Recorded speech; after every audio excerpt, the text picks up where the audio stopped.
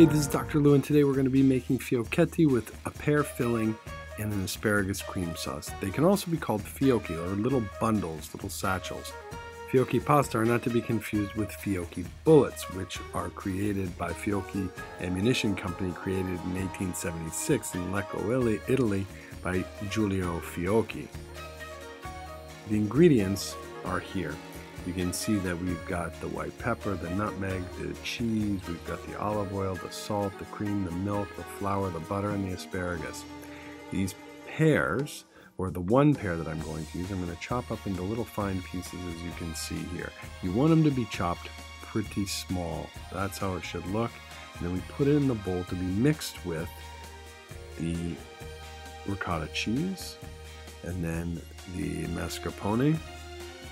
We're going to use 1 cup of ricotta, half a cup of mascarpone. We're going to use 1 pear. We're going to use about 1/4 to 1/2 cup of parmesan, which is going to go in next. And then we're going to use a dash of salt and some white pepper as well.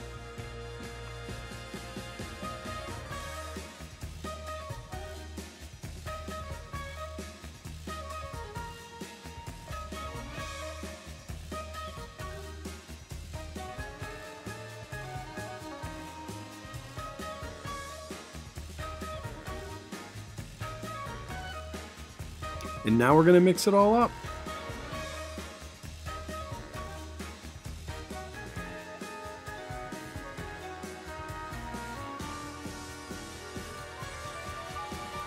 You're going to need fresh pasta dough, and it's going to need to be pretty thin. I have a recipe for fantastic pasta dough that you can watch on this channel. You're going to roll it super thin, like I said. Now, with that rolling machine, that basically equates to a thickness of 6 or 7. So you're going to roll it out really, really nicely. If it's too thick, where you bunch the pasta up, it's not going to cook through, and you're going to get an uneven pasta. The bundle will be cooked, the underside with the cheese filling, but the top will be undercooked. It will not be cooked enough. So you can see I've cut out these little circles of pasta, and then I put a small little drop, more than a drop, a teaspoon of filling, and then wrap the little bundle up around the pasta so it looks like that. Now that one, because the dough was a little dry, it popped through. You can see how the cheese is coming out right there.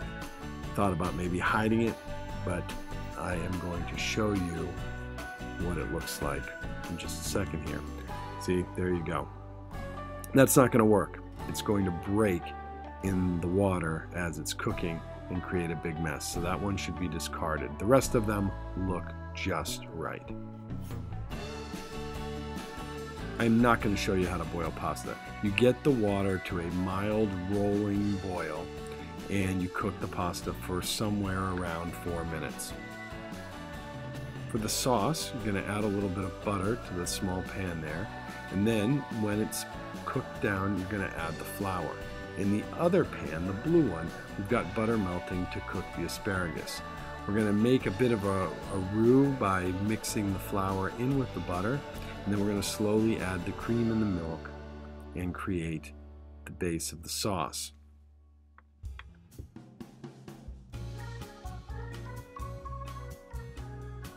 We're adding the milk here. And then if you see behind my hand, that asparagus looks amazing. In just a second, we're going to add those inch-long pieces of asparagus to the sauce. But first, I'm going to add some Parmesan cheese. Now, I added a lot of Parmesan cheese to this recipe, which thickened the sauce, maybe a little bit more than normal, but I wanted that extra bite to it. It came out really, really nicely. So you'll see we add the asparagus, and then when it comes time to plate the dish, you can either mix the fiocchetti in a pan with the sauce and then throw it all on the plate, or you can drizzle the sauce over the top of the pasta, which is exactly what I did. I loved the way it came out. It was perfect with a glass of wine. From start to finish, this recipe takes a while, but it's well worth the effort. It's a lot of fun, and it's not really that difficult to make. Enjoy.